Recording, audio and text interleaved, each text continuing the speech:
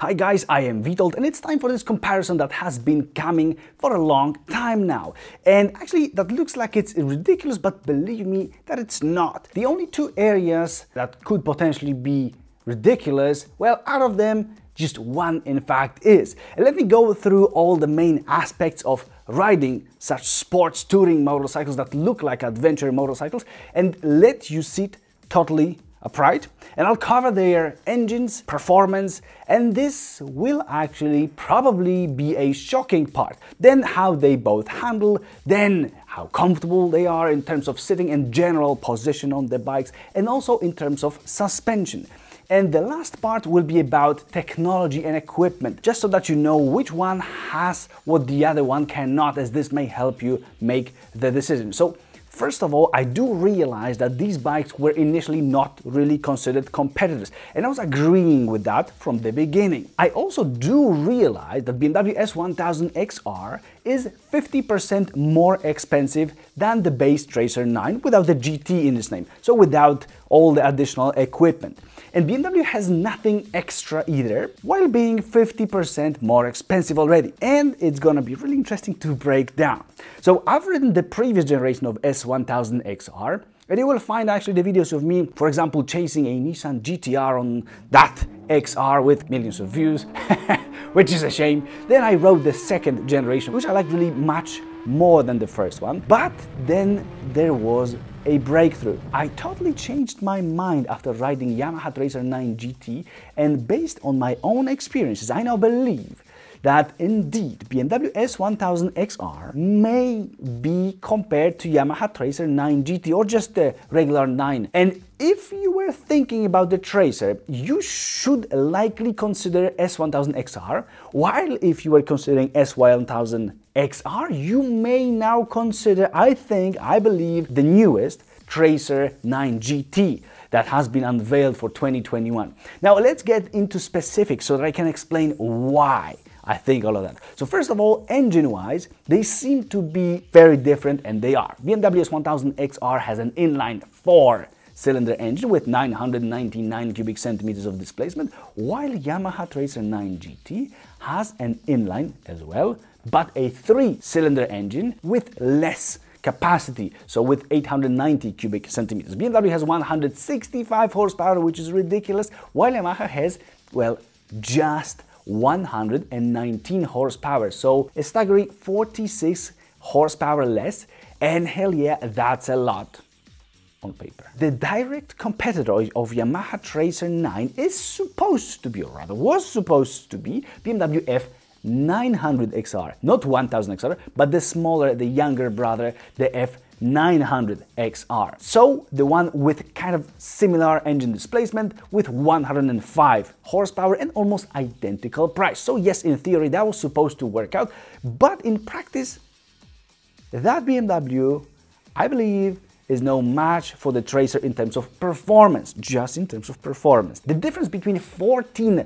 horsepower between the Tracer 9 and F900XR to me feels larger than those 46 horsepower between the Tracer 9 and the almighty BMW S1000XR. So I am very much convinced that many people, many riders should in the end be considering S1000XR and the Tracer 9, which is 30% less money than the S1000XR, and almost just as much excitement on the road as the big XR. So okay, there are two more types of data. First one is torque, which for BMW S1000XR is 114 Newton meters, while for the Tracer it's 93 Newton meters. And second thing is the weight, which for BMW S1000XR is 226 kilograms, while the Tracer weighs just 6 kilograms less. That's Tracer GT, by the way, 220 kilograms. So of course S1000XR has to be quicker, and it is. I believe that it may be actually the quickest motorcycle of this type, so a comfortable bike that you sit upright, because you know it's all been mixed now. BMW calls the XRs adventure, Yamaha calls the Tracer sports touring, BMW also calls it a GS family adventure motorcycle. They are comfortable motorcycles that you can sit upright on and which are fairly light and tall at the same time to give you better, for example, to give you better knee angle, to give you better visibility and some additional possibilities of carrying a passenger, luggage and so on. So S1000XR is an absolute beast here, and it will likely own every other competitor if it meets them on the track. It's not perfect. It needs to, for example, stay high in the RPM range, since if it doesn't, it's not that exciting at all. But if you know you're going to play with it, you just don't engage the 6th gear at 80 kilometers per hour, but keep the revs high. You stick to the 1st on the 2nd gear, and then if you roll the throttle wide open, the whole bloody earth just stretches and becomes flat. It's so quick that it makes your heart beat faster, literally. Your fingers, you know, gets just wrapped there around the handlebar, they lose blood and your vision gets blurry. Yamaha Tracer 9 GT is not that extreme. However, if you also keep it high in the RPM range and suddenly open the throttle fully, first thing that happens is you closing back the throttle in huge surprise by what just happened. That just happens the first time. Then you know what to expect pretty much. So the second thing you do is you start smiling and you roll the throttle wide open again. And the bike starts gently lifting its front wheel with a bit of adrenaline being pumped to your blood more and more. And that's actually what happened to me. That's how I was surprised by Tracer's performance. It has nicely long gears that aren't actually too long to make the bike then struggle at lower RPM, but they are long enough for you to enjoy the speed build-up before having to change a gear. And I would say that its gearing makes actually more sense than S1000XR's, which goes over 100 kilometers per hour in the 1st gear, and at the same time it's low and pretty anemic, so pretty weak. It is not terrible, but sometimes I would feel like this is not what a 165 horsepower bike should feel like.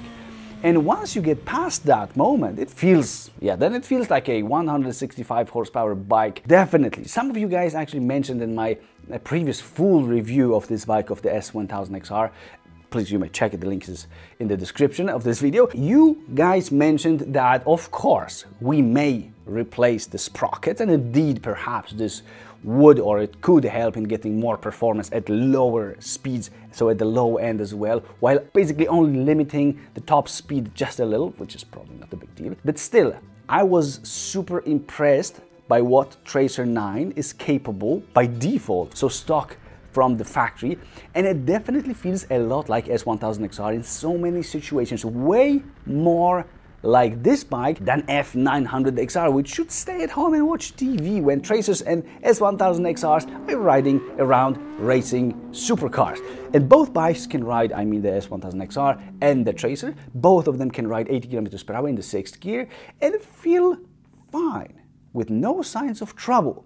They won't be explosive then, obviously, but they maintain their manners and will slowly build up that speed without choking, without any other things. If you want your performance back, just drop a few gears and you may get actually a quick shifter for S1000XR while a little Tracer 9 GT already has it, and then you may just explode. And yeah, Tracer 9 GT, that's over 3,200 euros cheaper than S1000XR, already has a quick shifter in this variant, in the GT variant. And to have it in the BMW, you've got to still pay extra. So performance-wise, if you are sure you want S1000XR, but you find it hard to agree for the amount of money that BMW wants to charge you, I say that you better go and check the Tracer, and hell, you may be surprised and maybe even relieved. But at high speeds, there will be a much larger difference, and S1000XR will smoke the Tracer more visibly than at lower speeds. And then at lower speeds, for example, riding around the city, I'm just amazed how close they are, because S1000XR has to stay basically in the lower RPM level. So the Tracer has some advantage. And one last thing to mention here is that every time I was releasing the clutch, setting off on the Tracer, it would freaking vibrate like crazy and it would sound as if it wanted to die. And I believe that it might be the clutch issue, and it was doing it literally every single time. And I know from some of you guys that your Tracers also sometimes do it, or they do it all the time. So it's not like mine was faulty. That was a brand new bike, by the way. And I found it annoying. Now, BMW S1000XR is always perfectly smooth in this second generation. The first ones there was some riders who were complaining about the vibration at certain IPM range. But what are they really like to ride? And let's discuss how they both handle, as this is where the largest differences are. Tracer 9 GT behaves much more like F900XR than S1000XR. And remember that they all weigh pretty much the same already with fuel, so around 220 kilograms, and that includes a 219 kilograms F900XR. But the perception of that weight, especially at low speeds, is totally different between the 900cc bikes and the S1000XR. The XR, the big XR, feels quite heavy and like a super long stretched limousine that takes time and effort to change directions, especially at low speeds, and super stressed out when it's about to make a U-turn, while the Tracer 9, it does that with ease. And so does the small XR with some other difficulties and troubles, but also Tracer is not trouble-free. And actually, Tracer gives you perhaps not enough feedback, and it requires constant corrections when you're leaning and when you're setting a specific course, and it includes some curves, while S1000XR, it just stays as it's set. It just goes like a train. Whatever you do with it, it just stays that way. It's amazingly stable. But to learn more deeply how they both behave separately, you may go ahead and check my full review of the Tracer 9 GT, where I actually did describe that issue in detail. Again, the link is in the description. So the Tracer does not stay on track that well, and it feels not as stable as S1000XR in curves and low speed maneuvers, so at any time when it's at the certain angle. And so this is its weaker spot. Remember that the weight is very similar. Its strength is the feeling of being so light and nimble, while at the same time not being bouncy and all over the place. And this is the issue actually with the small XR, so the 900, that's jumping, bouncing around the place. It happens when it encounters any kind of road irregularities like bloody bumps or potholes. Tracer is much better in inspiring confidence here. And in terms of brakes, well, both Yamaha and BMW S1000XR, they do good job in terms of strength, ease, and dosing the power of brakes and the general feel. In Tracer, I wish just that the brake lever was longer, but I believe that it can be replaced. And to sum up, S1000XR is a bit like an elephant that once you force it to go in a certain direction, but you have to force it, it will stay pointed there perfectly no matter what, with awesome precision, while the Tracer will feel like a young ballerina that may quickly fall on its butt if it goes too far with certain figures. So be careful and don't let your fantasies push you too far. But riding in the city, I would go with the Tracer, as I really enjoyed it being so nimble and its ease in changing the directions. Outside of the city, I think I would appreciate S1000XR's stability, while I wouldn't count the Tracer out at all. I just feel that considering that extra performance, I would like the overall package of the big XR more, especially that speeds may be higher outside of the city, and S1000XR will just simply score there. But what about comfort, since we are talking about spending some more time on those machines? In terms of suspension, well, S1000XR deals better with bumps, I think. It actually does much better. It feels like a pillow at times now in the second generation, only in the second generation, not in the first generation. Don't mix them both up. The first generation of S1000XR felt so much like the Tracer 9 GT in terms of stiffness of the suspension. And let me also mention that here, the Tracer 9 GT may differ from a Tracer without the GT in its name, since the GT one has a semi-active suspension that might make it more composed and perhaps even less stiff in general. It will be significantly more harsh on your spine than the second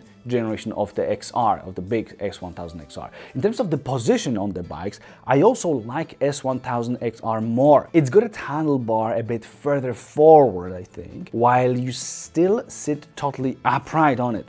Where it wins is the position of its foot pegs, which are lower and allow you to stretch your legs better. On a Tracer, I had trouble accessing the rear brake and the gear lever because of the angles down there with my feet, so all the way down next to the foot pegs, or rather on the foot pegs. And I suggest you check that for yourselves before you decide to buy a Tracer. It has its foot pegs and handlebar adjustable in terms of height, and that's great, but it's likely not going to be a night and day of a difference. And I'm not sure that I would actually enjoy riding it for a very long time, while with S1000XR I had no such issues. I know some people don't like its seat. It was fine for me. And this is connected closely with the seat height that is 84 centimeters in an XR, and it's from 81 to 82.5 centimeters in the Tracer, so it's adjustable. It's not adjustable in an XR. So XR seat is higher, but it feels more accessible somehow, as the Tracer seat is way too wide in the front part, forcing you to spread your legs like a ballerina again in some extreme figure. And that was an issue for me. And to be fair, I've been seeing comments saying that so many riders hate the new XR's seat. So again, I guess it depends on how you are built. I'm 1.84 meters tall and I'm not over 100 kilograms, let's just put it this way. XR seat is not too wide, but it does not allow for a lot of a forward-backward movement because it's shaped like this very much, and it kind of resembles a proper bucket seat in a car, not like my Rolls-Royce Phantom Coupe office chair here that's big and flat and soft. But both the Rolls-Royce and S1000XR seem both seem soft enough for me, while the Tracer feels like it's got no padding out there, and I was really feeling that my butt was hurting, and my future babies, I might have been in trouble if I would have spent more time on it. Wind protection isn't great on both of them, but it's better on the S1000XR. Both have fairly easily adjustable windshield, but on the Tracer I was experiencing a lot of turbulences, and that's a shame. And there was no such issue on any of today's BMW motorcycles, including both XR bikes. Ducati has also figured it out. Yamaha has some homework to do. It's not a big deal, either just replace it with something taller or just go with a deflector and that's interesting, because actually Yamaha offers you a deflector, so this additional piece of, let's call it a windshield that you may stick on top of that original one. They offer you that already in the accessories, so they already know it's up. If you pay them more, they will fix it for you, as if they couldn't bloody fix it in the beginning. I'm gonna say it's kind of lame to leave it just like that. So none of those bikes fully protect me from a wind stream, even with windshields at highest position. S1000XR would benefit a lot from an aftermarket exhaust, even though it's a 4-cylinder engine there, so it will never sound that super cool in my opinion, but it can sound better than stock. And I bet the same applies to Tracer, which actually has its exhaust kind of hidden. I do like what they've done by installing the exhaust underneath the bike. That also lowers the center of gravity, so I'm in. It makes the bike look consistent from both sides, and I've got to say that I think they've done a pretty good job. And overall, considering the whole design, S1000XR and Tracer 9 look in a very similar way, even despite the exhaust differences. If not for the badges, only judging by the general style, I would say that they might have come from the same manufacturer. There are sharp lines, there is aggressive styling, there are muscular, profiles, showing lots of muscles in both cases, and I really like both of them. I think that they both look great. I think I would prefer the XR based on its looks. It's a bit smoother and a bit softer, not as sharp in terms of the lines as the Tracer, but I like the Tracer too. Even fuel tanks have similar capacity. It's 18 liters in the Tracer and 20 liters in the big XR, which likely takes more fuel, which I haven't tested actually. Both have chain drive, so yeah, there's no drive shaft there in the XR, and that may be a deal breaker for some people, some riders who are looking for an adventure motorcycle and they are left just considering BMW R1250 GS mostly, or a Harley Davidson, or the new Triumph Tiger 1200. Here it's perfectly normal, and I think nobody expects anything more here in this category of sports touring motorcycles. I'm gonna call them that because I believe they both are. They are no adventure motorcycles. They don't go off the road. Remember that XR is so much more expensive than the Tracer, and you are not getting anything more here. So you still have to carry a can and spray the chains after riding through a puddle. Both bikes have cornering front LED lights. It's just that the XR looks great after you switch its lights on, while the Tracer looks like it's been hit in the eye, got it swollen, and closed. Since only one side of the bike can have the lights fully on in the normal beam, in the low beam, not high beam. The high beam actually activates the second lamp, which is whatever. I don't like that. I think that's ridiculous and I hate it. Please let me know in the comments if it annoys you just as it does annoy me. Now take a look at the display showing you a speedo, rev counter and all additional information, all the data and all the menus. They are very different. BMW follows one pattern with pretty much all of its motorcycles, from the cheapest ones to the more and most expensive ones almost. The layout, the graphics and way of navigating through the menus. There are some exceptions like R1250 RT that has a larger screen and some extra options on it, but rather than that, S1000XR has the same screen as, for example, the cheaper, the lower positioned F900XR, and I think it makes sense that the brand is consistent. But on the other hand, paying 50% more for a bike, I think you'd probably like to see everywhere in every spot that you have paid that 50% more. Here, in terms of the screen, you won't. Still, it's clear, with nice graphics, with not my favorite layout of the rev counter and speedo, but with menus that are rather easy to navigate through. And in the Tracer, on the other hand, there's a screen that's divided in two screens, which gives perfectly zero benefits, rather than an interesting, let's call it, visual sensation. So it's really different. It looks like a bug with two big eyes staring at you, and well, at a first glance it seems much more complicated than it turns out to be, which is good news basically. What you see by default, that's already there, that's it. So the way of going through the menu using the switches isn't the easiest and the most reasonable, and I also couldn't get used to how the indicator switch is placed in kind of a hole. And Yamaha Tracer 9 GT has that quick shifter already. BMW S1000XR can have it too, but if you pay extra. The GT has a semi-active suspension, while in BMW you can have electronically adjustable suspension with different settings, and if you pay even more, you get even more modes of that suspension. Tracer 9 GT has cruise control already. At BMW's dealership, you have to pay extra for that to have it in the S1000XR. Same with heated grips. Surprise. Same with bloody handguard. Same with cornering front lights. Both have cornering ABS. Both have LED lights. Both have, by default, not necessarily cornering. Both have traction control by default, some basic riding modes, and adjustable windshields. And also BMW has this Bluetooth connectivity with its screen, and Yamaha cannot have that. Extra things to BMW to match the Tracer 9 GT, because the regular Tracer also has nothing. But without the side panniers still, it elevates its price to 18,000 euros or dollars, because they are very similar now. This is when those options are added separately to the bike, by the way, not in packs. That may make some difference. With packs, you can likely save some cash, but Tracer is 13,400 euros or dollars, so it's over 4,000 difference with pretty much the same equipment then.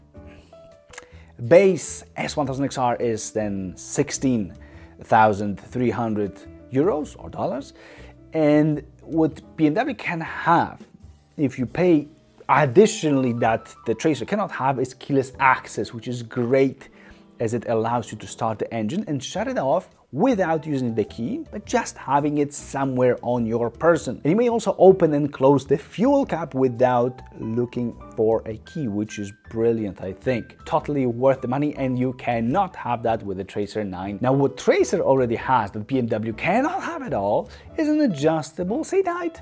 It's also adjustable foot pegs and an adjustable handlebar, which I mentioned before, and that's really cool. I like that approach. So you guys be the judges here. And one last thing is image. BMW S1000XR is it is the top of the line sports touring motorcycle with immense power. It's the king in its class, even if we assume that this class is the same as other adventure motorcycles, so GSs, KTMs. So one may believe and then proudly say that their S1000XR is the biggest and baddest.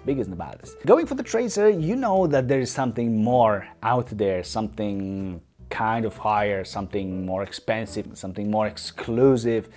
And I guess that it's fair to say that this is where the difference in prices comes as well. Aside advantages in the performance and over a better quality, because I think there's better quality in BMW in terms of materials, in terms of how it feels a little bit, the switches. So there's this quality, there's this performance, and there's this image. In the end, I hope that you guys enjoyed this video and found it useful, and go ahead and subscribe so that I can see you in the next one. See you!